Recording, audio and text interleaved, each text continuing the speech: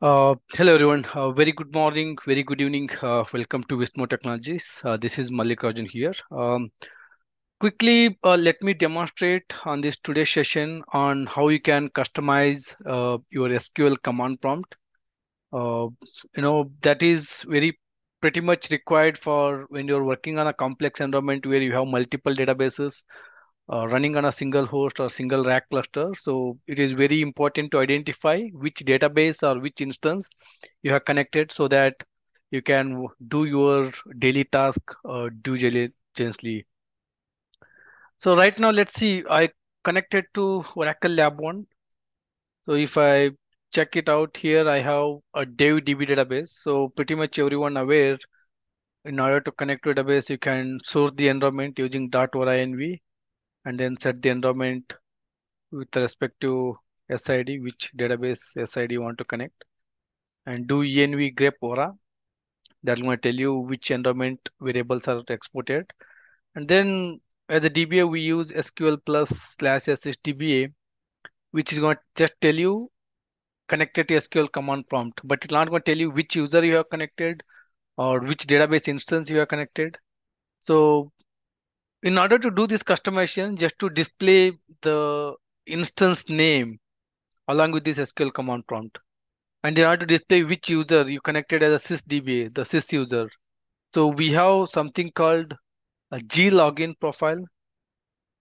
So with the help of that glogin, which is available under SQL plus admin under that Oracle home, we can customize. For example, right now I'll go into my Oracle home, SQL admin, and inside that we have this glogin.sql. I can just open that one.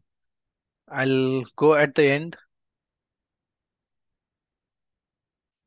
I'll just include display the connected instance name in the SQL command prompt. That is your underscore connect underscore identifier. That's a prompt. We have to just add that in the G login profile. And now we can connect back using same SQL plus SHDBA. That's going to tell you which instance you have sourced your environment. Right now it's a DB. This is one way. And let's say other ways, I want to display the connected username and instance name in the SQL command prompt. I can use underscore user at the rate the connect identifier, that SID. So I can replace with this one. So I'll just comment out this one and add the new one. Set SQL prompt underscore user underscore connect identifier. And now try with connecting SQL command prompt. Now you can say sys at the rate your connect identifier.